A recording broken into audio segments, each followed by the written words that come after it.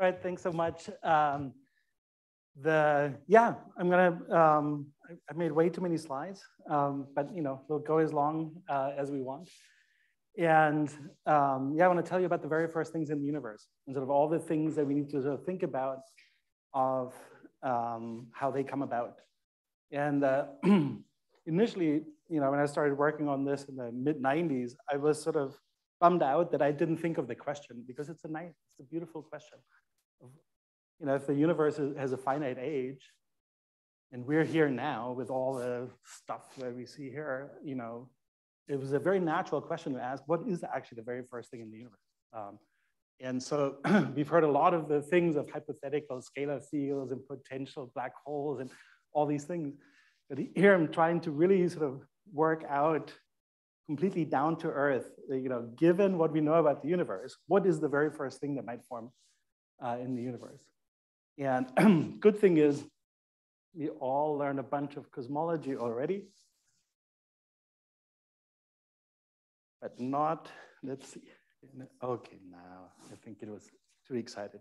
Yeah, so let's talk about the first objects in the universe. And first stars is kind of an answer already, because when I started on this, going back to the late 60s, people started contemplating there was this problem that globular clusters seem to be older than the universe. And there was a very strange concept that you had something in the universe that was supposed to be older than the universe. So Peoples and Dickey wrote a beautiful paper that I highly recommend, 1968. It's the famous Peoples and the famous Dickey, wrote this paper.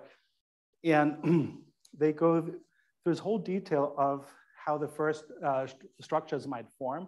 And in their mind, it was going to be a globular cluster. But that same story that they told kept being told many times over the next 20 years for all sorts of things that people wanted to form. They wanted to form machos, some wanted to make Jupiter mass things, others wanted to make supermassive black holes. And the fascinating thing is they all told the same story. It was all the same physics. And the thing is, it's just hard to figure out which one is which. And that's what we dedicated many years of our lives to try to develop the tools that allow us to address this question directly. And I recently started working on it again, specifically because JWST is just so exciting, right? To sort of now have images of things at redshift 13, 15, and it's just gonna keep coming. And we'll have this for 20 years, just building data on a whole part of the universe we've never seen before. So that is just, that is going to be phenomenal. Let me see. So we got some other Zoom things showing up again. Okay, whoever that is, like, hello. Great. Okay, yeah, it's just, it showed up as a thing. And now, of course, my presentation doesn't want to go again. Okay, here we are. And okay, so all this whole story, the beautiful cosmic microwave background, baby picture of the universe. It was 400,000 years old, and holy moly, it's incredible. And we even have a whole paradigm, expressed in this two-point correlation function that tells us what are the important scales. And there's one huge bump here, and that's the one I want to just briefly say. These baryon acoustic oscillations, that big bump here has a big impact on how matter forms later. And darn, okay. Nope. Okay, how about this one? And the amazing thing is, as you know from your own tutorials and all the classes you've had already, is that we have direct evidence of dark matter from looking only at the CMB. And that, I think, is already crazy, right? Because, we've heard so much about dark matter already, but without it, we couldn't actually fit this beautiful spectrum. And that's a crucial thing that we have many other evidence for, a lot of other evidence for it. But for this whole story for us, where we're now trying to figure out what is the first thing in the universe, we already know that there's dark matter. We know how many of the baryons are there. We know their temperature. We know the photon to baryon ratio. we know the expansion rate of the universe, we know all these crucial things, and we know even the spectrum of the fluctuations. I mean, how easy could it be? We know initial conditions. We're all good physicists, right? So now we can just work out what comes out. I mean, it's just a simple homework problem, big deal. And that's sort of how we went into this whole business of really trying to predict what happens next. And just quickly, this baryon acoustic scale, if you look at the matter two-point correlation function, and you plot it with this R squared weighting, you see what a strong peak that is at pretty much exactly 100 over h megaparsec. And to make that peak, all the velocities in the universe have to have correlations on these length scales in order to make that peak. And so that's a crucial thing always to have in mind, that if you look at velocity fields in cosmology, they have this very large coherence length scale that sort of makes this structure. And I believe I can, by eye, even with this projector, pick out that scale when the radius is about 100 megaparsec. Although, yeah, this did look better on my screen. Nevertheless, anyhow, that's just sort of if you do anything in structure formation, think about in the context you're working, how does the BAO scale matter to you? Think about it, because it's very often just forgotten when you sort of think about small scales, but there's huge things there. For example, if you look at a region in the universe that doesn't have much motion versus some rest frame, that's always when one large mode is going, in velocity is going through zero. And so that's exactly the place of maximum compression. So the regions that have a small relative velocity will, have the highest convergence of matter towards them. And that's, I don't want to show this whole thing. It's just, this is the type of initial conditions I make with a code that we wrote. It's called music. That's with my collaborator, Oliver Hahn, where here we make a universe that's 66 gigaparsec big. And then I zoom in the central region, sort of a quarter of this universe is this one, another quarter. So now we're 4 gigaparsec. And then I go way down on this scale. That's where the objects will be that will make the very first stars. The regions that contain about 10 to the 8 solar masses, and there's halos there that are about 10 to the 5 solar masses, in which the first collapse will happen. And I'll tell you more about it. But if I show the velocity, the RMS velocity on these scales, you see from 64 megaparsec on, there is just this very large scale modes that are all dominated by the BAO. And that all these things have some impact in the huge diversity of types of halos and accretion rates and merger histories that you will have for these halos. And it's sort of my dream to now study this universe that's essentially 100 gigaparsec without the H big, and then figure out all the different environments where they make the first stars and what kind of galaxies they make, and do that in a virtual universe, all from 100 gigaparsec down to essentially the scale of a single star is what's actually possible, which is also crazy. Okay, I'll show you that one later. Okay, so like I said, super easy, initial conditions, and then you're just curious what happens next. Is the approach. This whole story of the history of the universe. And so we know what to put in the initial conditions. We can do the whole statistics of this. So now we just need to talk a little bit about the physics. Okay, we already established that dark matter, we have direct evidence in the CMB. Don't need to talk about it more. All I'm going to say is everything we're going to do is using the simplest assumption that it is some small scale particle, it's collisionless. We have no other interactions from it. That's the most conservative assumption we can make. And then for everything I show, whether it's a 0.1 solar mass macho, or it goes down to about 40 keV particle, if I'm just looking at the thermal cutoff, the outcome of the simulations would be identical. It really doesn't matter. The whole story, here you'll see the dark matter makes the regions in which then gas collapses, and it's all the physics in the gas that determines what actually happens. Okay, so then, good, we need gravity. Fortunately, we're totally fine with Newtonian gravity in an expanding background. And so we have multiple options of how we can do that, but we'll just solve the Poisson equation to give us a potential. We'll take the gradient of it, from which we're gonna get the accelerations. And right, just keep in mind that the density here is always the total matter density. So that includes the baryons and the dark matter.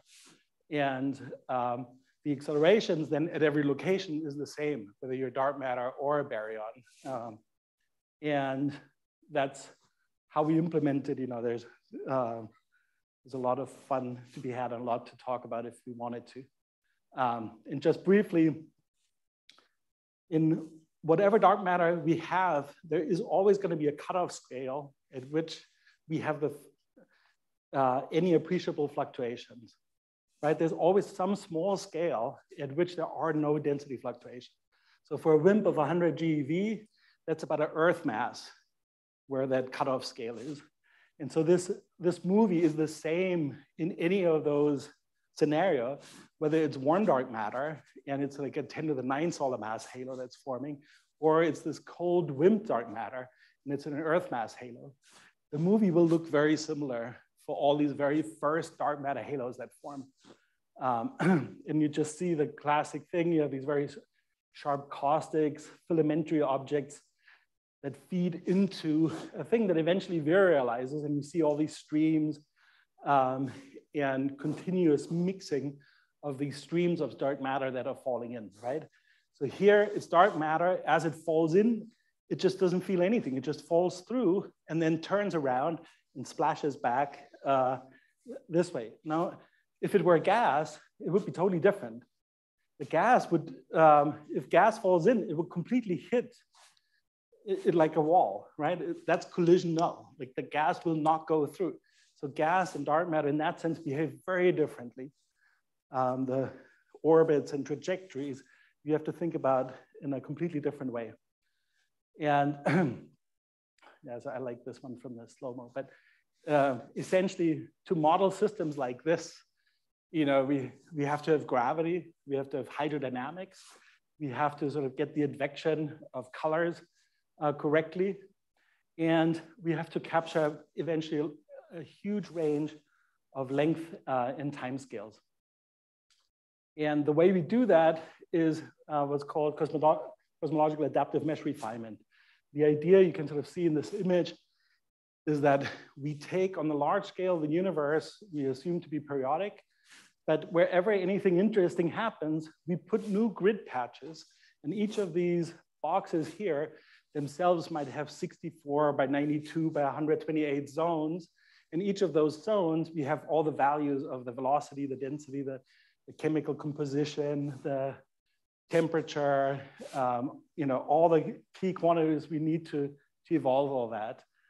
And so, this was a multi-year effort to include all these physics. And if you go to enzo-project.org, everything's open, the whole development is open. You can download this code and play with it. And it can be used for many, many different things, and not just cosmology. Okay, let's see this. Yep. Okay, so hydrodynamics. What do we do? We're on a grid, right? So we took the whole universe and we sort of split it all up in small grid cubes. And now my fundamental unit is just one little grid cell. And in that cell, I then have faces. So I have my 6 faces of it. And so to solve the continuity equation, what I need to think about is if I have a flux going out of the cell, I'm going to lose some mass, right? So what we're calculating is the mass flux on each face. And then we add up all the mass fluxes. And then that's going to tell us whether mass is coming in or mass is going out. And because we do it on faces, and the neighboring cell will have the same flux, the one flux I'm removing from one cell, I'm automatically putting in the other. So it's a conservative scheme in the sense we're never going to lose any mass because it's always exactly mirrored. What comes out from this one goes into the next one. Okay, that's a conservative scheme. Sounds fantastic. I mean, it's what everybody does, but it's not necessarily always the best idea to use a conservative scheme. You should actually, the scheme you want is the most accurate one. The most conservative, well, whatever. You might be making huge errors, but they're symmetric, and you might be very happy about being conservative, but it might be very inaccurate. So that's not necessarily, anyhow, it just says something, it doesn't say something about the quality of it. Nevertheless, these are all conservative schemes we'll be using. That same idea essentially will carry through all the other equations we're using. We formulate them in this way that anything that needs to be conserved as it flows out from one cell, you make sure it arrives in the other. And so that's the same for the momentum equation, where it's now the accelerations and you have now a flux of momentum. And we wrote down a lot of things here. We don't use hardly any of this. Essentially, what we have is a pressure. So you get the pressure force. You get the kinetic, just the momentum of the fluid, which is a fancy way to call it mechanical stresses. But in reality, you would have to also worry about viscosity terms. But here we just assume that the mean free path for collisions is so tiny compared to the scales we solve that we can neglect the viscosities directly.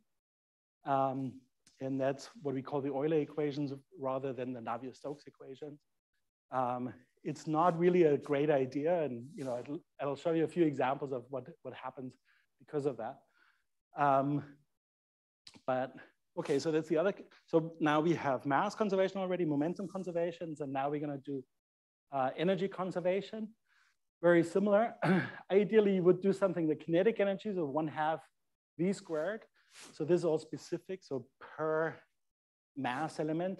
And then you have an internal energy, right? That's really just the motions of your atoms and molecules. And then in principle, you have the potential energy. That's actually usually not done this way. There's a few things, Volker Springer tried it in the repo, but it is actually usually never on. There's a paper by Jung and Goodman and Stone where they do it in Athena. Again, it's hardly ever used in this formulation. But if you're into numerics, I can highly recommend the papers. It's a fun thing to contemplate why that's difficult. Okay, so now we're conserving mass, momentum, and energy. So that's great. So we can move stuff around. The dark matter we discretized as particles. So like everything you've heard in the previous lectures, you're just sort of Monte Carloing it. And now the dark matter particles evolve under the same accelerations that the gas also gets on this hierarchy of grid patches that now really describe and put the resolution there where interesting things happen. Okay, so now one key thing is if you sort of look as a function of redshift, the temperature of the gas, if you just look at the mean density of the universe, you expect to evolve like this. It starts at redshift 1,000 or so. You can already see it's 2.7 Kelvin times 1,001 is, that's the CMB temperature right here. But you notice initially the temperature of the gas is actually still tied to the CMB temperature. That has to do is that the CMB photons scatter on the few electrons that are still around. There's 2 times 10 to the minus 5 in fraction electrons around. The CMB photons scatter on them. The electrons scatter on the protons.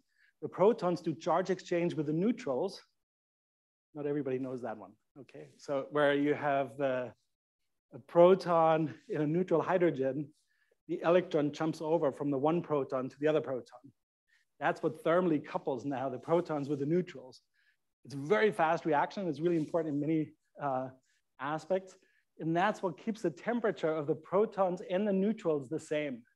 If you look at the very back here, it would start deviating, but this is at a tiny redshift. In reality, reionization already raises the temperatures here. So, but there is a principle. I mean, it just shows that what those processes are. Yeah, so that was in the context now of knowing what are our initial conditions. We set up initial conditions close to recombination. Then as the universe expands, the gas cools quicker than the CMB and reaches quite low temperatures. So at redshift 30 or so, you're around 10 Kelvin in the gas. So that's cold. That means it doesn't have a lot of pressure. That means you can actually, collect it pretty easily. So this cosmological Jeans mass is around 10 to the 4 solar masses. So objects that can contain gas are around 10 to the 4 solar masses total. Of course, is always dominated by dark matter. So, and now comes the interest. Oh, sure, please. Yes, of course. This one is the CMB temperature, that one. Oh, this one, I think, let's see. Yeah, I think I just put a power law through my asymptotic thing at the end because I wanted to read off exactly what redshift I should put in if I'm gonna do an approximation of the power law here. That's all. Because for many of the codes, that's totally fine if you start it there and don't include the constant heating. Yeah. But okay, so now the fun part starts because the crucial thing that allows the first structures to form is that there is a path to make hydrogen molecules. And this path goes through electrons as catalysts. You take electrons and they can photoattach, is what this process is called because the photon's coming out at the end. They can photoattach and give the negative hydrogen ion. Who knows anything about the negative hydrogen ion? Ever heard of it? What is it good for? Who needs it? Anything?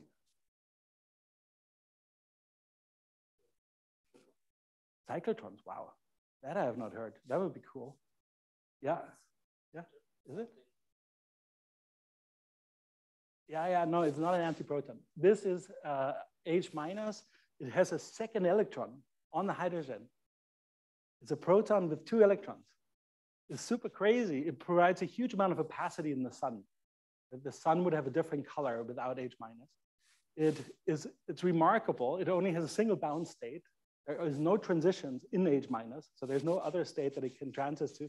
It's either in this 0.75 eV, it's very little energy, and the electron is gone. Right? It's very feeble, but it works, and it's a whole big deal in the sense of having this process and the inverse. Where it's the gamma hitting the H minus, splitting it off again. That's what in the sun makes the opacity is sort of the other way around. But for us, what's neat is we can put it on there. And now because the H minus is lopsided with its 2 electrons, it has a dipole moment. Dipole moments are good for reactions. And in particular, what I can do with this now dipole moment, heavy, funky, lopsided ion, when it hits a neutral hydrogen atom, I can create molecular hydrogen in an excited state, which eventually will decay and also give off a photon. But I get the electron back. So I can use the electron repeatedly, right? And that's what you remember is a catalyst. And so that's a key thing. And molecular hydrogen, it doesn't really like to radiate, but if you ask very nicely or wait long enough, it will do it. And so it has rotational and vibrational states and there's 2 interesting configurations, ortho and para, depending where the nucleus spins are. Makes a big difference, whether it's 512 or 809 Kelvin for the lowest lying rotational state. It's a big deal, and there's a lot of fun stuff there. But the 500 Kelvin is the crucial number. It means if I have a gas that's about 500 Kelvin, neutral hydrogen can hit the molecules start rotating, and then quantum mechanically, they give off an infrared photon. And that photon energy now leaves the cloud, but it came from the kinetic energy of the neutral hydrogen atom that hit the molecule. So it was a cooling mechanism. And so then if you make the mistake of dissipating, gravity will always win. And so that's what is crucial now to make anything interesting happen, is that we have this form of cooling. You had a question? Oh, yeah. So that's a 0.75 eV gamma. I mean, photon. It's a very boring energy. It just doesn't get stuck anywhere. So it just keeps going. And so there's a tiny little background from that. No, I know. Yeah, it's very low because the abundance of H minus is really low.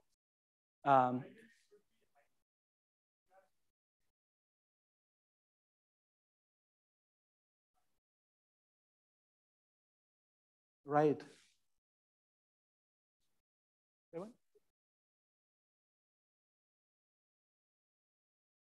Endothermic, yes.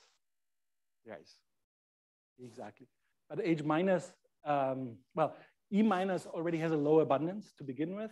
You know, we're at this 2 times 10 to the minus 5.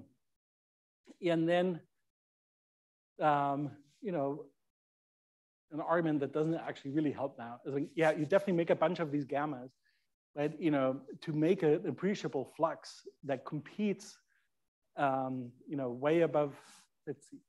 What's nice about it, it's higher energy than the CMB at that time, so that's good.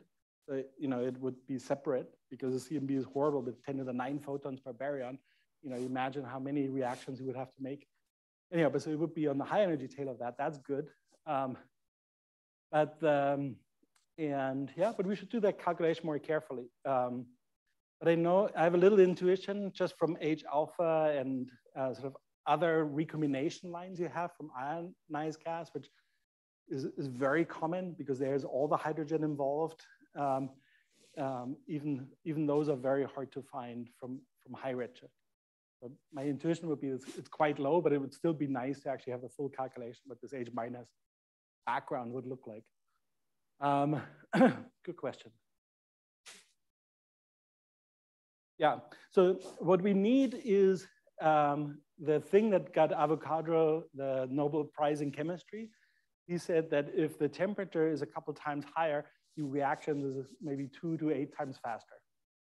It was a good time to get a Nobel Prize. You know, you didn't have to be very precise, but you know, that's sort of the whole point. Is obviously, you know, I mean, it's a big deal back then because you didn't have the atomic concept yet, and so now for us it's trivial to see, okay, it's hotter, so you have higher speeds, and so the reactants get together more often. So chemistry will be more active at higher temperatures. And that's sort of the crucial things. So now how do we raise the temperatures? It's all by throwing more dark matter into larger halos. They make deeper potential wells, and now they attract more baryons. And as the baryons get compressed by the gravity of the dark matter, it heats up because work is done to make the, you know, to put all this gas into a smaller volume. You're acting against the pressure. So that brings the heat up, and you heat to roughly the virial temperature of the halo, right? And so now, at some point, this reaction is going to be fast enough to make appreciable H2. But even if we made a bunch of H2, if we don't have high enough temperature to excite the hydrogen molecule, still nothing would happen, right? It still would just make chemistry. We wouldn't change the thermodynamic state yet. And so I spent all my master thesis on going through hundreds of reactions to come up with this final minimal model that we did at the end. And then we wrote a very fast solver to solve this chemical network in equilibrium, because we have to do this on hundreds of millions and actually billions of zones now. I cannot just call some package. You know, it would just totally kill my performance of the code. We had to really write our own ODE solver that is fast, accurate, and stable. So that's what we did in a series of papers around that time. And so the first few is just a 6-species model where, you know, you do just hydrogen and helium, everything to do with hydrogen, ionized hydrogen, helium, ionized helium, doubly ionized helium. And that's really just collisional ionization and radiative recombinations are the crucial processes. This channel we already talked about, how to make molecular hydrogen. There's another one that is somewhat subdominant, but I'll still mention it briefly, where you can take a proton and make the simplest of all molecules, the H2+, So now it's 2 protons and 1 electron. And then the H2 plus, again, because it's lopsided, it has some better chance of making H2 and giving back the H plus. So here is the proton that acts as a catalyst. And it's just the way the reaction coefficients work out. And part of it is just the speed.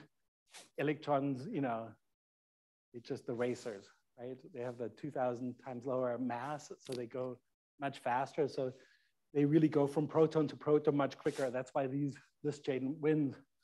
And then there's a whole bunch that you need to keep in mind, things like H minus hitting a proton and then giving its second electron to that other proton, and you come out with 2 neutral hydrogen atoms is one. There's others where you have just actual collisions where E minus hits the H2 molecule so hard that it just breaks up into 2 hydrogen atoms, giving the electron back. And then this guy, I should have really made big. So that's a, oh, sorry, actually, I didn't write that down. Sorry, 1 second. Okay, so that's a very common one to destroy something. And, oh, nope. Oh my God, let me see. Haha. Oh yeah, I have a typo here, that's why. No, that's fine. Let me see. Oh yeah, I'm missing one actually. There's a really crucial one that comes in here. That is 3 hydrogen atoms hitting each other simultaneously, making 1 hydrogen molecule, and 1 hydrogen atom comes out. And this 3-body process, you know, is of course at low density never happens compared to the 2-body. But at high density, the 3-body becomes the dominant one. And once that rate crosses, it's always much faster, right? Like once it's as fast as a 2-body, if you then increase the density another factor of 10, the rate goes up a factor of 1,000, right? Because it's 3 bodies coming in. So the, and we'll see that has a big impact, actually, what happens later. All right, so we have, yeah, please.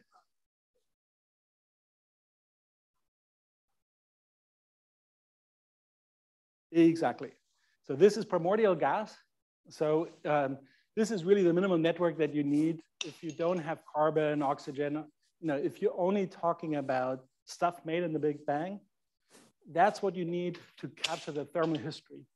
There's other really fun stuff happening with lithium hydride, and there's also deuteron, HD, and like there's really beautiful chemistry, and there's H3+, and there's fun stuff to think about, but it has no impact on the thermal evolution of the material. So this is hundreds of Kelvin where this becomes important. And, but the network is designed, it's actually good to go to 10 to the 8 Kelvin. I mean, but you know, all the molecular hydrogen, all that will be destroyed and you just have a plasma. At what timescale do the halos start forming? Okay, so the, I'll show you a bunch of examples. It's really a statistical thing. So if you think about the entire observable universe, you know, there is a patch where a star will have formed at redshift 70 or 80. You know, so somewhere at redshift 80, you could find a single star. But if you go to redshift 50, you know, there's billions already. Don't quote me exactly on that one, but you know, I'm just, you know what I mean? It's really a statistical thing. The region that later becomes our Milky Way will have had at least 10 to the 5, 10 to the 6 of those regions that will have made population 3 stars. And so it's now those regions that are in clusters today. For those regions, everything started earlier, right? So they will have had, you know, things at redshift 30 and 40, whereas something like just the Milky Way is quite a bit later, right? So it's really those statistics of the halos, and the, yeah, it gives you the whole range. But so, yeah, for one lucky object, you know, at redshift 80 would already be a fun thing to think about. And so it makes sort of this crazy mess. I'll show many examples of this, but 10 to the 5 solar mass halos. And what we show is here isocontours of the density. And the question is just of what happens now. So essentially, that story was sort of the same that everybody was telling. We make this object, there's all this interesting gas dynamics, then the hydrogen molecules will form, they will start cooling, and then it makes a central object that's coolish. And the question then is what actually happens next? Do you make a cluster of stars? Do you make black holes? So that's what we sort of do. And here I'll just show you that movie that we did for Discovery Channel. So sort of same idea. It's ISO density contours that are transparent. So the lighter the color, the higher the density. What's visualized is only the gas. We don't show the dark matter in this movie.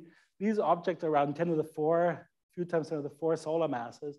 And you see they look little blobs. They're all just falling together. It's along a filamentary directions, as always. There's another blob coming in from there. You drive turbulence, of course, as the whole thing is sort of wobbling, you get all your, now we started zooming in, that's why it's getting big. We're sort of headed towards this region that already managed to cool from the molecular hydrogen.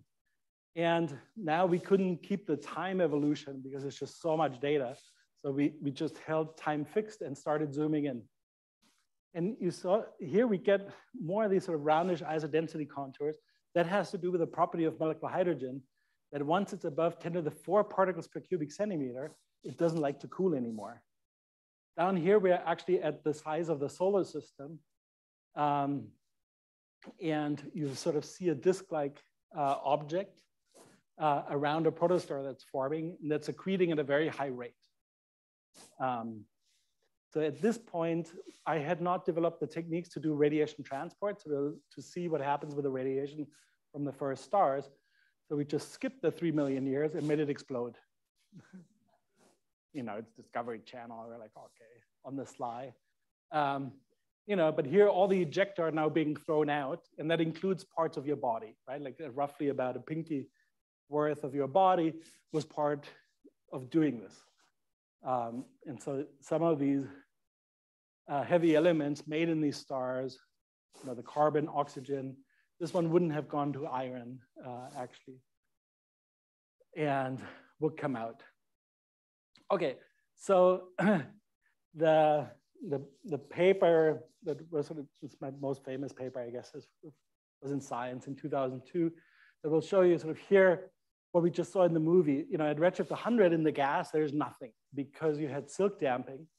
And the pressure is still high in the gas, in redshift 100. So even if the dark matter already is clumping, the gas is not feeling it yet. Its own pressure is too high. But here, this particular case, it was at redshift 24. You can see now all these things, they look perfectly round. And it sort of looks weird as if we're like screwed up the calculation. But it turns out that's exactly the physics, it's chain smoothing, right? It's exactly why the Earth is round, is because pressure is perfectly balanced in gravity. And that's what happens here. There's no cooling, nothing. And so the gas has time to equilibrate. So it feels its potential well, and it just finds a round surface to go with it. But once we go above that scale where the pressure waves are just as fast as the dynamical times, then we get more complicated structures that are not as round anymore. And that's, in this particular case, really then collapsed at redshift 18. And here are slices then through the gas density at a 6 kiloparsec scale down to 6% of a parsec. And accordingly, also the temperature. And so what you see is, this is the accretion shock in the gas. So as materials falls in, it hits this shock and stops, right? All the velocity goes into compression and it gets hot. Totally the opposite of what dark matter did. Dark matter just fell through, it didn't know anything about this. And then it just turned around way on the other side. Here, it's very brutal, it just hits it. Along the filament, same thing happens, gas comes in, but it now carries a lot of momentum, so it shocks later. It shocks deeper in the halo, but it drives all that turbulence in here. And then zoomed in at sort of the central pixels here, we have a cold region that's like an analog to a molecular cloud, about 6 parsec in a size, about 200 Kelvin. whereas the outside here is about 1,000 Kelvin. So it's only a factor of 5 or so cooler. And then we go in another factor of 100. So that was the crazy thing at the time. Nobody's seen anything like this, to do adaptive mesh refinement, to capture so many scales, all self-consistently. And mind you, we started with cosmological and initial conditions. And we're talking about tiny scales. This is thousands of AU.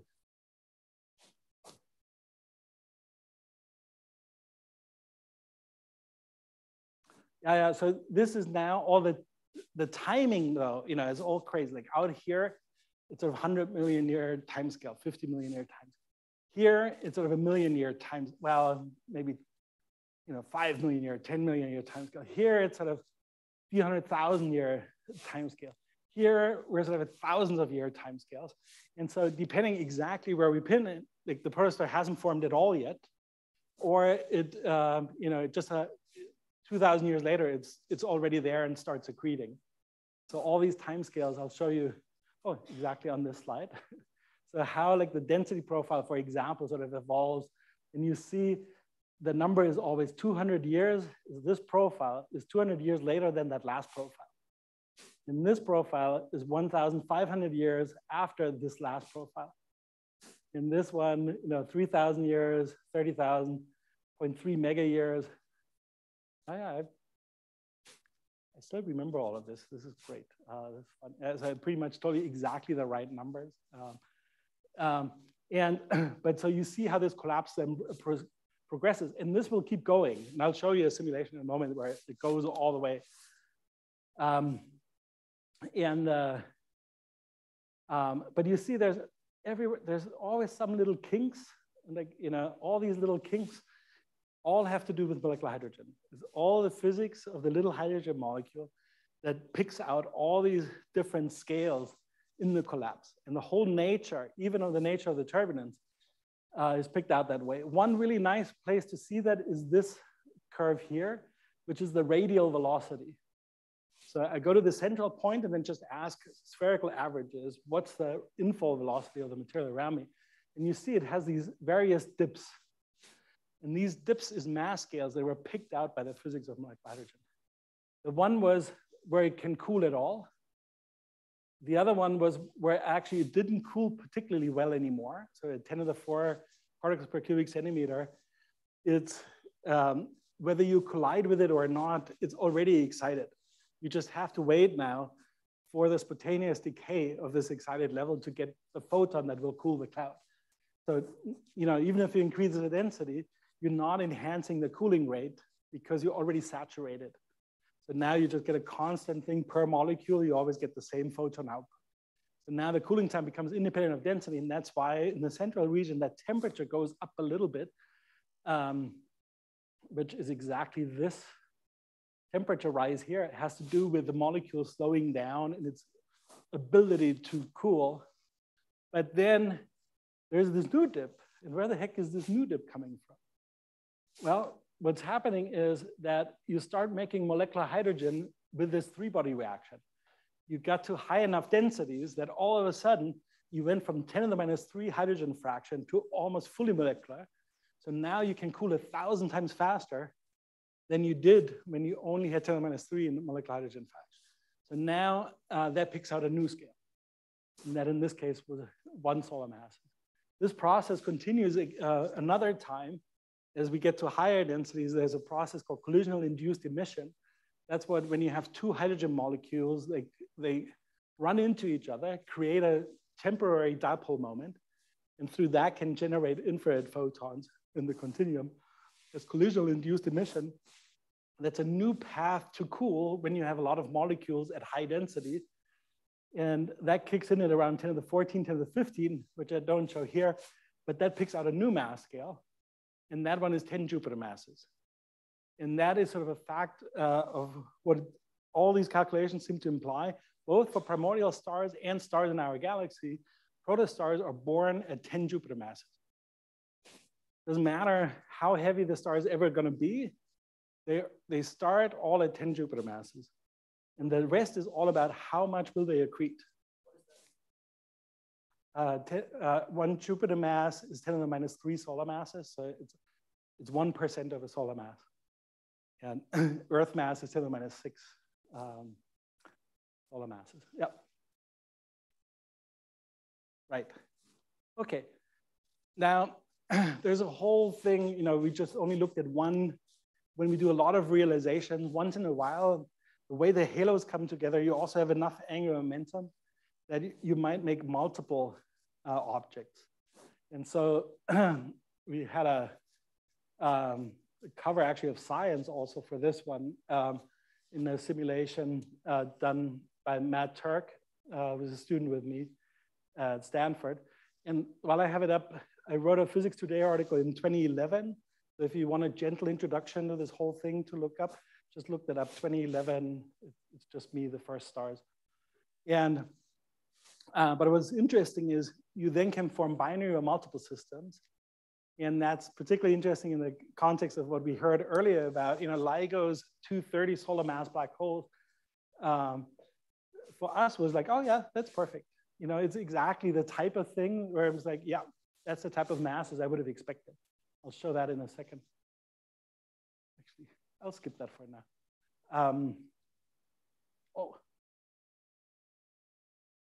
Okay, let's see. So I didn't talk about magnetic fields. I mean, I'm obviously, you know, just waiting for the questions, how about magnetic fields? And the thing is, you know, expect large magnetic fields early on. Like the ones that are naturally made during recombinations are really tiny. I mean, it's like 10 to the minus 22 Gauss. I mean, none of it makes any real sense anymore. Like Larmor radii are crazy macroscopic. Nevertheless,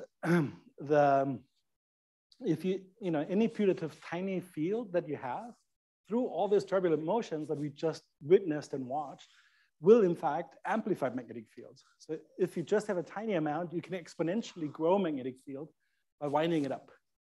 And you know, there's a key simple equation we can use is an approach to what's called ideal magnetohydrodynamics, which then makes it look like a regular conservation equation, very similar to the ones we've just been solving already, which looks like this. And we can use the same numerical techniques that we developed for the momentum and then the energy conservation equation to also do ideal MHD, and we've been doing that. But keep in mind, it's really an approximation. I mean, this is not really exactly how everything works. It's just a very convenient numerical model, just like the Navier-Stokes equations is some approximation to this huge M-body problem that we've been doing it so long, we're very comfortable with it, right? That doesn't mean it's always gonna give us the right answer. Anyhow, but the cool thing is, if you had a magnetic field and you just compressed it, there is sort of just through flux freezing, which happens in MHD, you would expect to get the magnetic field to increase with the density to the 2/3 power, which is sort of this line here. And what happens though is that in the calculations, it's a little bit steeper, okay? However, it really depends on what resolution we use of how steep that is. And you see that was our highest resolution. It would be steeper than this one. And the J here stands for Jean's length. So right, that's the length scale where the gravitational, so the dynamical time is shorter than the sound crossing time. So if I have 128 zones per Jean's length, then in a region that is thinking about collapsing gravitationally, overcoming its pressure, I already have 100 zones in it. And 100 zones is nice. I mean, you know, like if you take a picture with 100 pixels on a side, that's pretty decent. Or at least you can recognize something. But you know, if I only have, so the fewer I have, the less of the motions I'll be able to represent.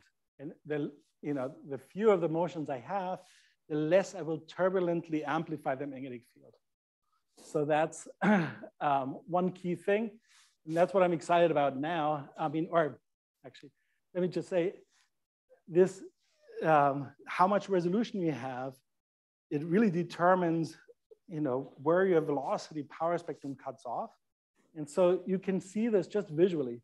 Here, genes parameter 16, 32, 64 for 3 different length scales. And if we just focus on the lower panel here at 1,000 AU scale, the world looks so simple, the less resolution you have. You know, you're like, oh, okay, yeah, I got a dense thing, and then I got some couple of arms, and they shed some angular momentum, and you know, now I'm sort of funneling more material towards the center, and great. Well, but as soon as you start coming above some critical Reynolds number, things get a lot more interesting. So for the magnetic field, that's a big deal, but I think it has a lot of implications for the rest. It's just the universe does not look like this, right? It's like, it also doesn't look like this. It's even more crazy than this, right? You go to the beach and you just watch a wave and you're like, oh my God, yeah, that looks totally different. Nothing looks as, you know, this is all numerical, just not having enough information. You know, you just didn't put enough points there to be able to capture all the interesting nonlinearities that would happen. And so by just pretending you only have a few zones, or you're averaging over so many things, and averaging destroys information. And so you can understand that there is a numerical viscosity that comes from this artificial averaging or having too poor resolution. And that's where I got so excited now that I can do 512 cells per gene length now. So this is a calculation that finished a couple of weeks ago. And so this is 4 times larger than the one I showed you with 128 cells, but you have to think about that, that this is 64 times larger because it's in 3D. And in fact, this one I evolved much longer than the other one. In fact, it's actually a few hundred times higher in resolution. And unfortunately, that projector doesn't fully do it justice. But still same story. You have filaments coming in. You're really driving turbulence. You see all this craziness here. As I zoom in on a 20 parsec scale, you just, you know, you keep picking out the densest objects in this power scale. But you see filamentary things and shocking regions on this, you know, where you have very steep transitions. That's hallmark signs of supersonic turbulence. But then as we zoom in on that central object, it actually looks much more smooth. And I don't know whether you can tell, but there's a few actually, well, there's a few sort of dark round regions in here. And if I don't put the laser point, it might be easier to find it. But these are like vortex tubes. So when you have dolphins, you know, sort of they blow little vortex tubes sometimes for fishing, or, you know, smokers do blow smoke rings. It's that thing that keeps that stable is what you get in subsonic and transonic turbulence. So it's not shocks and filaments, it's more vortical motions where you have vortices being transported. You see that on this scale. But then the 3-body molecular hydrogen kicks in. So now, you know, we're cooling again 1,000 times faster. But now we get supersonic turbulence again, and you see much sharper edges in the turbulence.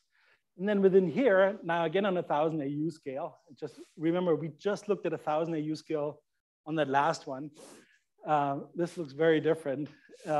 You now get all these beautiful hydrodynamic instabilities that are mediated because as this strong shock happens in this supersonically turbulent region, you're actually dissociating molecular hydrogen here, which then gets hot.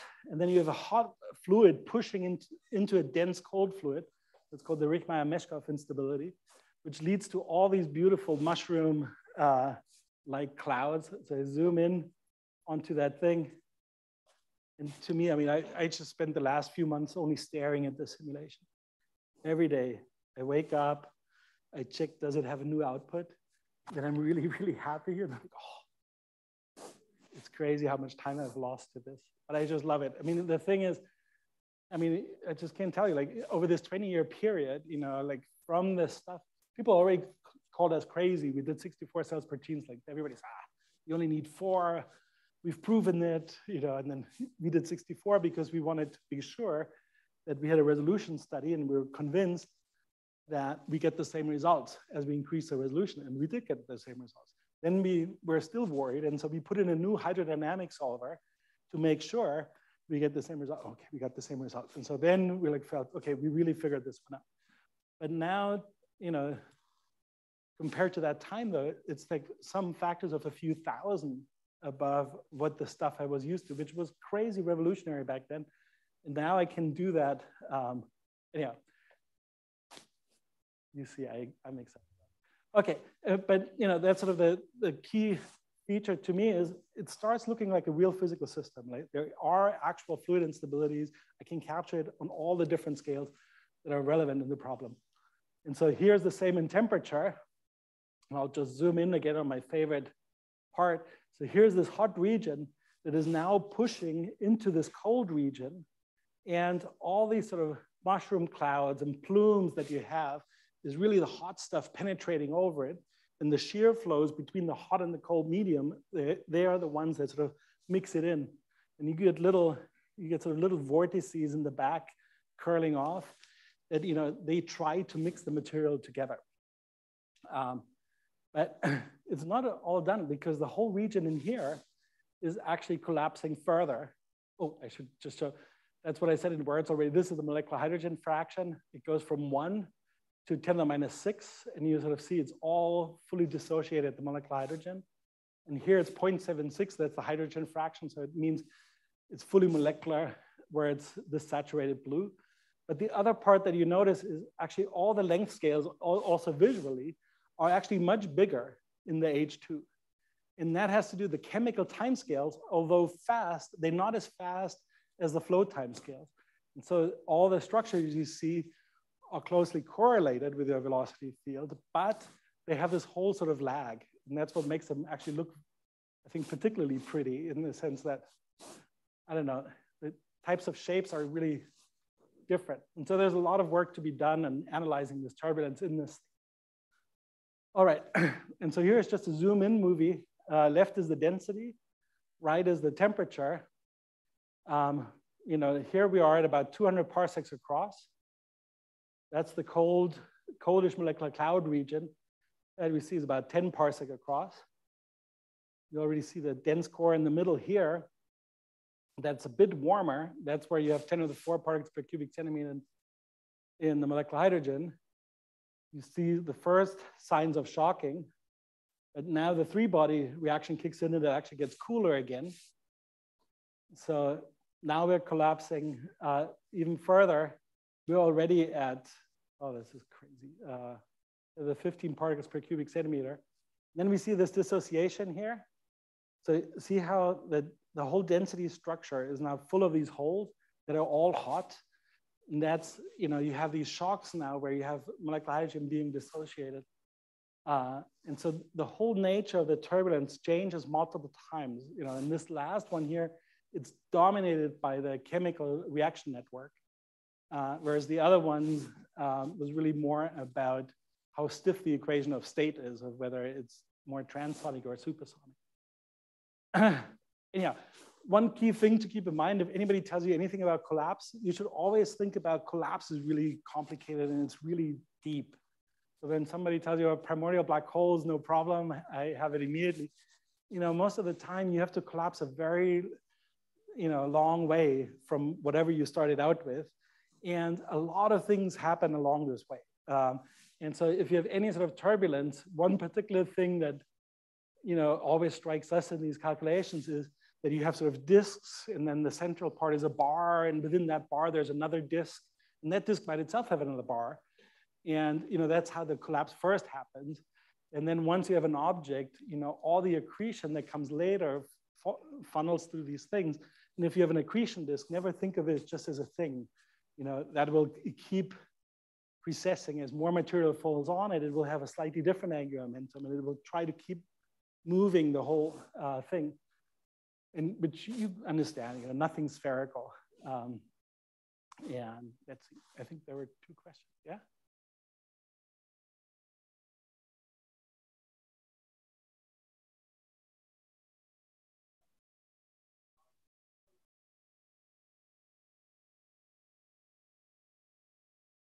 That's correct. Yes, shocks form when you move faster than the sound speed. Yeah.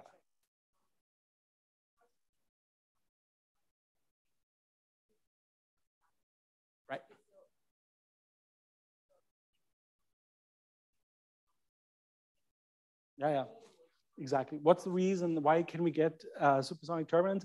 It's always when we are being able to cool efficiently. So in the supernova, it might be that thing, you're dissociating iron. And so now that takes up a lot of thing. Or in the parent stability supernova, you might be you get so hot that all your radiation energy goes into rest mass energy of the electron and the positron. And so now you're like, the pressure is gone because you took all the energy and put it in this inert rest mass, right? And so then that makes your equation of state soft and you start collapsing. Here, it's the hydrogen molecules giving off radiation so quickly that every time you compress, the temperature doesn't go up. So, now you keep going and the pressure only goes up like the density. And so anything that has an equation of state of 4/3 or softer is gravitationally unstable. And so when the temperature doesn't go up, that's isothermal, that's a gamma of equals 1 compared to 4/3. And compared to the 5/3 you have for an ideal gas. Sure.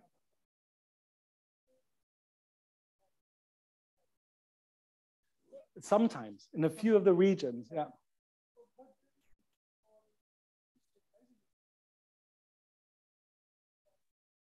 Yes, exactly. And it does, once it gets optically thick, the radiation, even though it wants to get rid of it, the radiation is not making out. Just like in the sun where, the photon that hits your eye took 100,000 years to get from the center of the sun to the surface and then 2 seconds to your eye, yeah.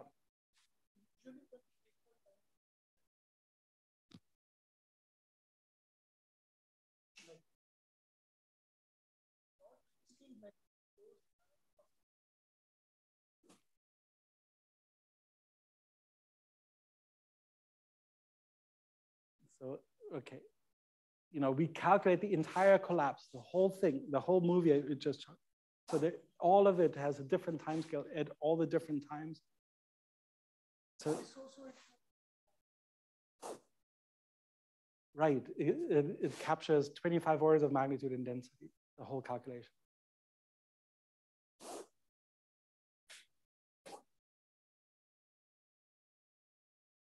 All right, and then I think you had, yeah? Yeah. Yeah.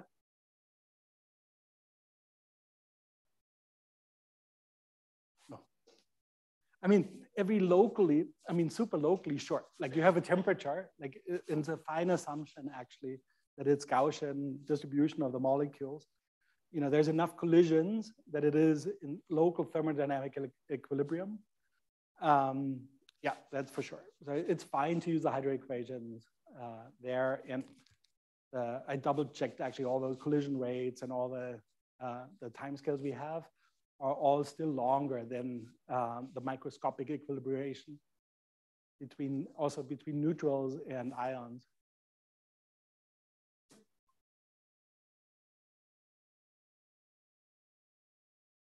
Well, for the molecular hydrogen, yeah, well, but right. So, but for the thermodynamic equilibrium, it's really about getting the temperatures of all the different components to be in equilibrium. That is given. But in terms of the thermodynamic history of each parcel is different. And depending how they flow, it takes somewhat longer for the molecular hydrogen to form.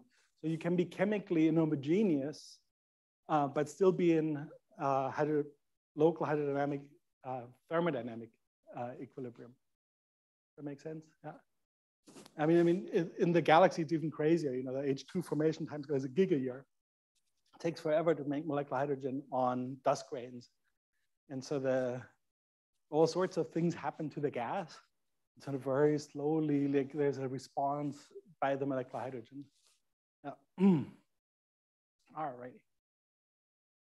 Let's just look at it one more. No, I'm kidding. Okay. Yeah, so I said all these things in words. It's just fun that we get to this place now where we can characterize the different transitions of the various types of turbulence in this collapse. And so we know a lot about how these things form. So then one quick thing, if we then go and ask, as I go out from the center of this object and just look at how much mass I have in spheres around it, and then I look at how long it would take at its current radial velocity to travel the radius at its at, or I do it more fancy with a density weighting and I get the same answer. But I can tell of how long it would take to take these 30 solar masses to accrete would take less than 10,000 years. Okay, so that's a very fast time scale of all this material I can just dump on this protostar. And it's really hard to see how we could possibly do anything against it. It's already on its way. It's so centrally concentrated. The gas knows, it's already headed that way, and it knows where it's going to go because gravity is only going to get stronger there. So I just don't know how to slow this down. So I don't know how to make a low mass star because there's all this stuff that already wants to fall on top of it. So if I now compare it with what a star of this mass, how long it would take it to become a star, that it settles on the main zero-age main sequence, that's what's called the Kelvin-Helmholtz time. So the last cooling time for it to get to become a full-fledged star of that mass. You see this time scale over here, 3 × 10⁷, that's what Kelvin was on about. Or what's wrong, the sun, is only, it can't possibly be older than 3 million years because, they didn't know about fusion. And so then, this one. And then there's an interesting one over here that massive stars, it just becomes flat. Everything's just below 100,000 years. They just go so fast, but it just becomes a constant. But for this 30 solar mass thing, just to make it a star is I don't know, it takes 200,000 years. But within 8,000 years, I'm already dumping 30 solar masses on top. So this is how I conclude that I'm not making a low mass star there. And we're already in this regime where we'll be optically thick. And so then, I also don't know anymore how to fragment it into a whole lot of small pieces that could possibly escape. So that's how we concluded it must be a massive star. But we didn't really know, and in the sense of how much larger it could get. I was saying I don't see how it could be less than 30 solar masses. But then at 300 solar masses, if we sort of look here, our accretion time becomes 1 million years. And that's actually getting close to the lifetime of one of these stars because they only live about 2 million years. And then they would like to go supernovae or make a black hole. So I said, okay, maybe I'll call it quits over here. And that's why I kept giving this as our error bar, saying the first stars should be somewhere between 30 and 300 solar mass.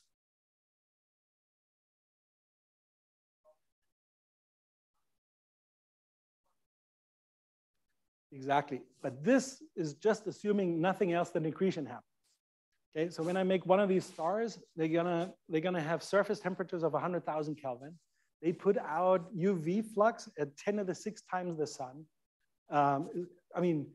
Of the total luminosity, UV, and everything's in the UV. So it has huge impact on all the gas that's in there. It's gonna heat all of that. So this was before I even talk about how much, what radiation will do to this envelope.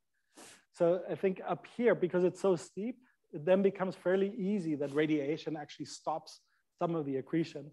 And that's why, I had sort of arguments. There was a competing group by Larsen and Brom and Larsen, and they kept talking about 1,000, 2,000 solar mass stars. And we were always like, nah, I don't think so.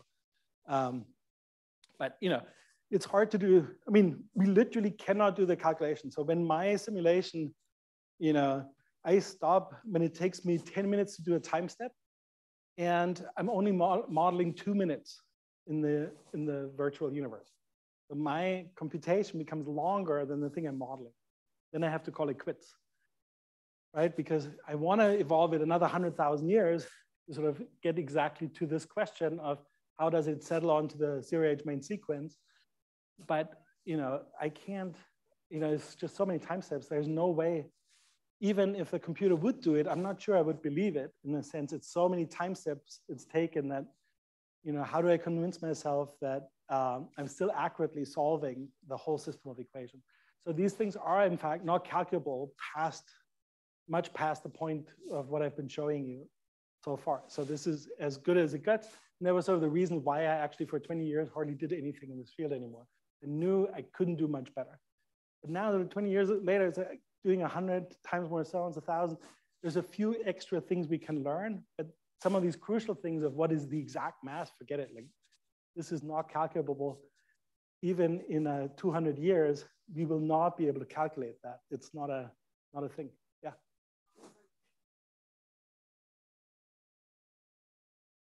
Okay, let's just see this line. It tells you how long it takes this much mass to fall to the center. And this is the time scale, right? So in 1,000 years, I'm gonna get 4 solar masses. And then in 30 solar masses, I get in 8,000 years. And but the response of a star is slow. That's how long it takes a star to cool. So I don't know how to stop it. That, it's already on its way. This material will fall on top of this protostar. So how am I going to make a smaller star? Yeah, it's already in such a tiny region. I can't like make a star cluster, or like, there's just nothing left for me to do. And so that's where sort of that lower limit comes from. And all of it has to do with the higher temperatures. Molecular hydrogen is just much warmer. And that's why all the speeds are fast. And that's why the accretion rates are fast. In our own galaxy, the whole thing, it's the temperatures are 20 times smaller. And that's what makes the accretion times lower. And that's how we can have much easier make low mass stars. Fundamentally, it goes back just to this 512 Kelvin or the para configuration of molecular hydrogen. Say again?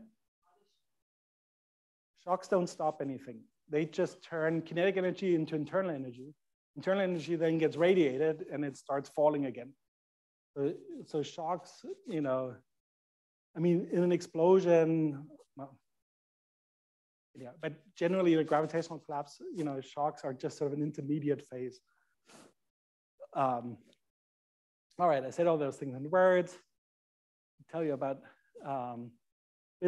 okay, so observational consequences, we talked briefly, it would fit very well. Like what we find having multiple systems in some of the initial conditions we study, and really having characteristic mass scales closer to 100 solar masses would make sort of nice ideas for the possibility of where could have these merging black holes that LIGO found could have come from.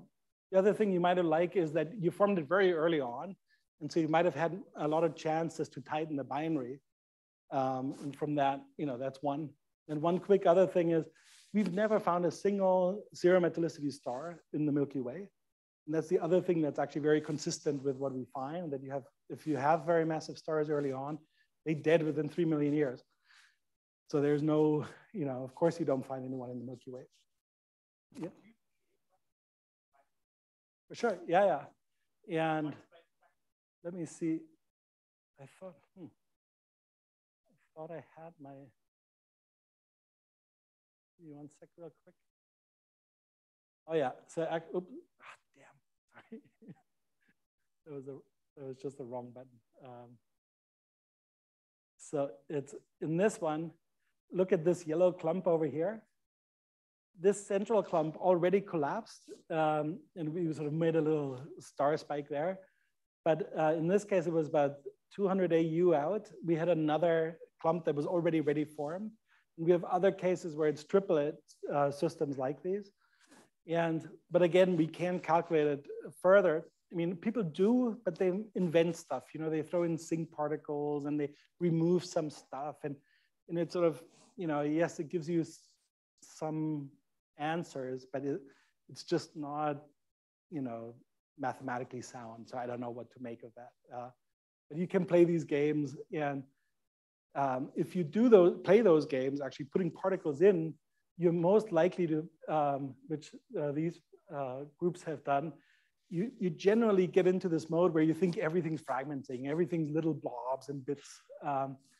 But it's still true that the central object always grows the quickest, and you actually don't move a lot of mass from it. But I think these approaches, and I've done it in other contexts, I think it's very dangerous because it's mathematically just not sound.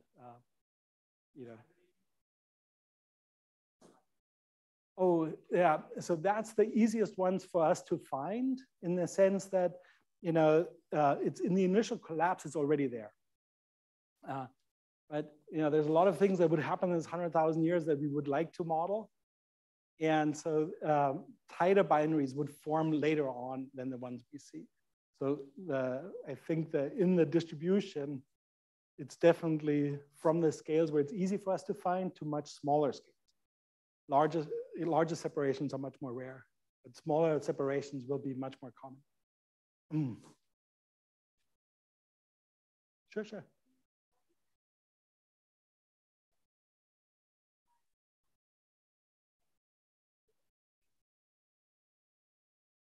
Yeah, it's really sort of a whole timing thing. All of these halos merge like crazy all the time because you're exactly in this period where the variance is really shallow. And so everything's collapsing at the same time. But yeah, it's definitely a sort of a timing issue. And, we really don't have enough statistics to say much more about it. There's, I think, altogether between all the, we did like 30 realizations, and I think there might be a handful of others from other people. That's it.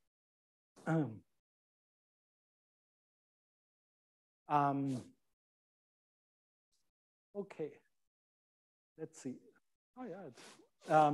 Okay, so let me then explain this one plot, which I thought that was really cool. I put in this range from 30 to 300 solar masses. So now we should know what then happens.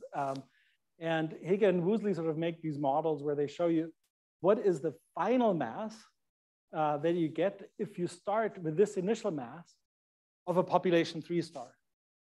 And so let's start with the really high masses. So if you're like a few hundred solar masses, then you see this black line. It just says, oh, okay, you take pretty much most of that mass and you put it in a black hole.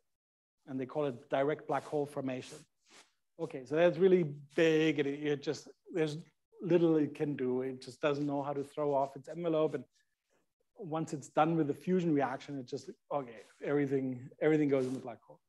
But then there's this funny band here, that's a parent stability supernovae. And that's this crazy thing that we love as the, for theoretical reasons, we love this explosion mechanism.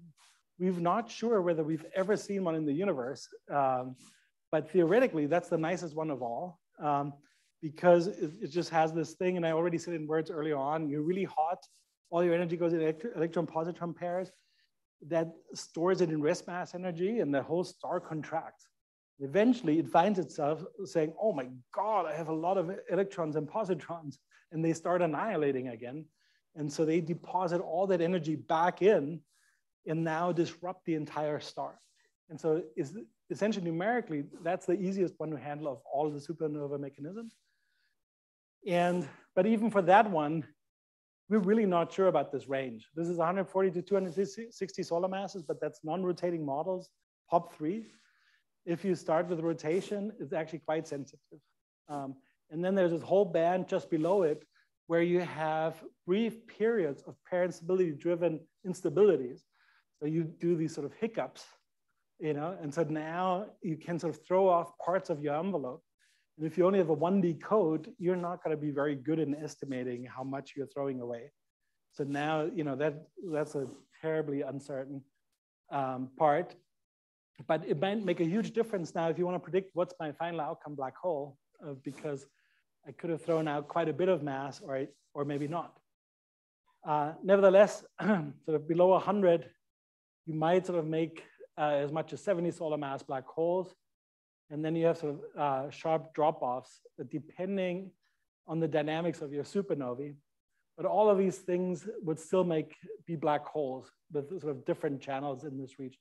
So the entire thing in the range that we think is reasonable, you either make a black hole or you disrupt the entire star. But we don't trust the numbers very much on this because rotation and a full 3D understanding of how those stars live is just elusive from us. And at lower masses, you could also leave some neutron stars or white dwarfs behind. Okay, just briefly, I'm thrilled about this. This was the computer where he's done the largest calculation ever on this. And it just sits on my desk right now. It's way too loud because the UPS is horrible. So it has to go in a closet soon. But it's kind of crazy. It's a 2 terabytes, 128 cores. It's totally fine for this. It's very dynamic. And doing the SSD drives is the ones that are, to me, coming back to it from so long time ago. It's crazy. Doing 4 SSDs on RAID 0, I just have crazy throughput on the disk. So also the analysis is super fun. And it's really, it's expensive computer, but the ones where I did all my other works before, and many of my students got your PhD thesis on, cost $500,000, and it had 72 cores and 400 gigs of RAM. And now I have 2 terabytes. Anyhow, so I just love this. And next year, they're already coming out with chips with twice the core count. And 2 years later, we're probably going to go up to 6 terabytes for a single two slot system. Anyhow, so then I would have had so many things to say about, these stars then do H2 regions and really show, let me see.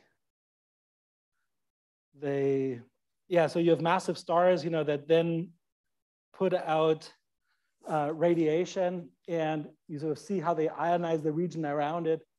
They shape the whole nebula on this side.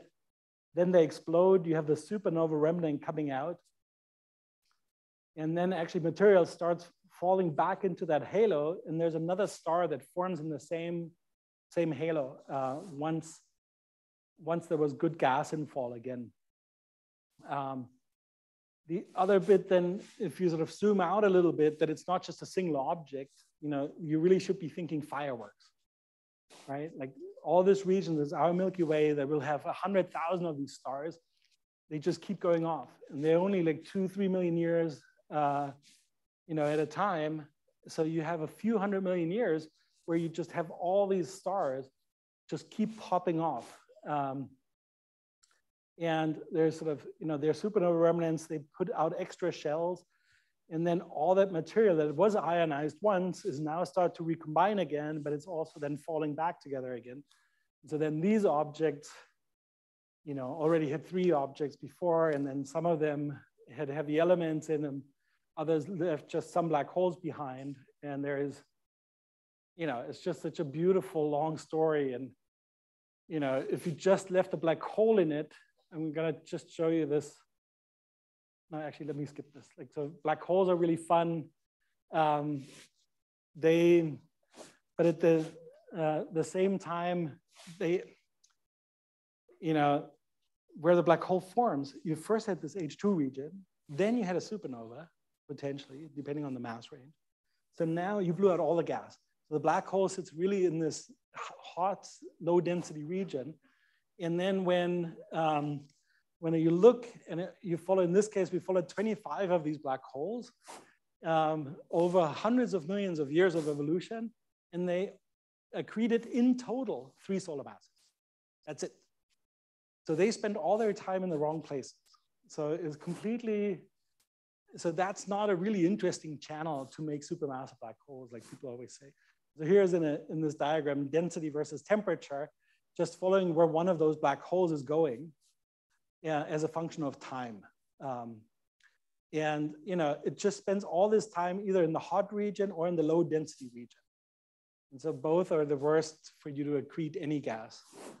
And then if they do find a little bit of stuff to accrete, then the black hole starts to emit X-rays, which then destroys the feeble thing that they were accreting from. So it's just not a good thing.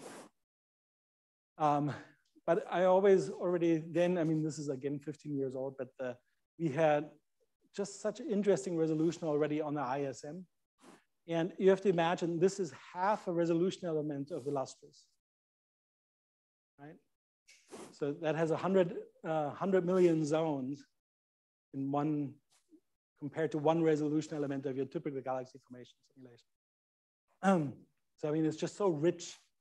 You know, this is sort of the region, you know, where I said it was the fireworks. Like that's where you had all these objects come together and sort of make up these galaxies full of stars, and then, you know, take halos that just had single stars that are falling and merging into them, be a thing. Okay, so then perhaps briefly one more before we end. Exactly the same that we just looked at with the fireworks, but now coloring by metallicity. And this is only counting the heavy elements, assuming that we had parent stability supernovae from the first stars. And one of the things I would like to point out is just the yellow regions here is not a lot of them. And, you know, I mean, they're very rare, but we found a few true 10 to the minus 4 solar metallicity stars in the Milky Way. There is many more 10 to the minus 4 iron stars in the Milky Way, but they all have like total metallicity of 10 to the minus 2, so that's really different. But the 10 to the minus 4, I'm really curious. There's a very small chance for them, or a few regions where they could possibly form, and that's quite interesting. But you can also imagine that every fluid parcel here has this very complicated backstory. Each one really has a very different story of what metallicity gets to, how fast it then can cool, given that it can now make dust and also regular molecules. Okay, yeah, so many subtle effects on these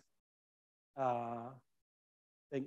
Okay, so then briefly for the JWST discoveries, I hope I gave you a sense now, even though I've talked only of bits and lumps that are like 10,000 times smaller than the things people think they've seen with JWST, of how many effects and histories and things you might want to keep in mind before you try to decide what it is that you're seeing, you know, in those few red dots. And the other thing to keep in mind is every time we do any of these calculations, you know, there is so much inhomogeneity to it. You really need to think about from which angle am I seeing it? What am I looking down on? What is the light that's being scattered from it? What are the things that are being absorbed? Whatnot. And so I think it's going to be, you know, if some people tell you very simple stories about these early galaxies, it just, that doesn't make sense. You know, none of these things are simple objects. And so, you know, but that's also the positive, that we get to enjoy this, to figure out these puzzles over the next 20 years while we always get more and more new data. So to finish on time, let me focus or put your attention on these 3 websites. The music code allows you to make the initial conditions for these type of calculations. IISER is the code that allows you to evolve them and do the physics. And YT is the large collection of codes that allows you to do all the visualization and analysis of this types of simulation. And I hope that at least some of you, you know, might give it a shot. It takes a long time, but it's a very friendly community that is happy to answer questions. Yeah, so thanks for your time. Yeah, so these stars would not make elements larger than iron. That's made in the R process, which is mostly through mergers of white dwarfs.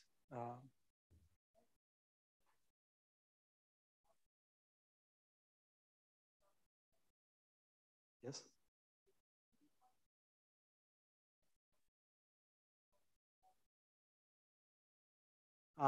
There's some outliers. Yeah. You usually don't get to the Hayashi track. You make the protostar, and then you're done with the calculation. And so we can't do the full radiation transport, but we would need, and actually even if we could, we couldn't afford the calculation because it's too many dynamical timescales. Actually, let me try and find a few other people that haven't asked a question yet. Please.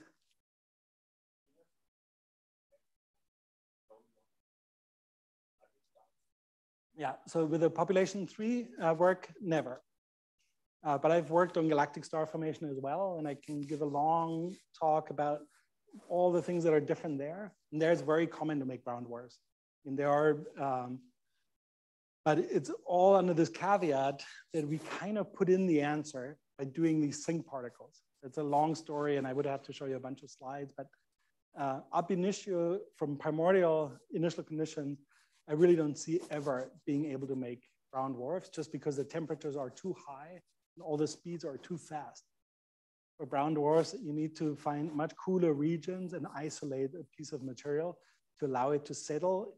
And then you need some massive star to clear out the rest of the gas so it stops accreting. And then you can keep something a brown dwarf. Yeah, that's where I'm a little rusty, but I know it's, it changes slightly between the lowest part where it's the oxygen going to silicon, and in the higher masses, I think it's actually explosive burning of silicon. Well, for the simulations I show, it really doesn't matter at all because I purely deposit it as a bomb, as a thermal bomb on sort of 1,000th of a parsec scale, not on the stellar scale. And then we look at kiloparsec scales, what happens to it. So, say again? Well, the interpretation of what type of metals are that meaning of that metallicity is affected, exactly. But in the calculation, we actually didn't include any cooling from oxygen or silicon. So, you know, it would be the same thing. It's just the ratios of what elements you expect in the ejecta is what you read off. I mean, it's just within the whole range of all the uncertainties we have, from the case where there's no parent-stability supernova to direct collapse black holes. I find it interesting, but I also know it's heavily dependent on rotation and all these things. And so, exactly. So now, you know, we should talk about it, but I don't think there's any really good reason to try to run thousands of simulations capturing all these things because every single part of it is uncertain and none of it has direct observables. So it's kind of not worth the effort.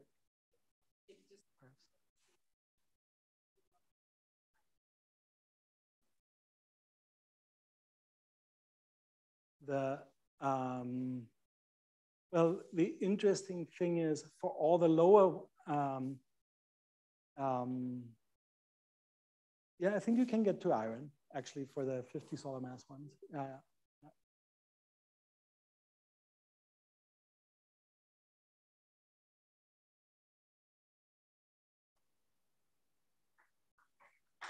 All right, great.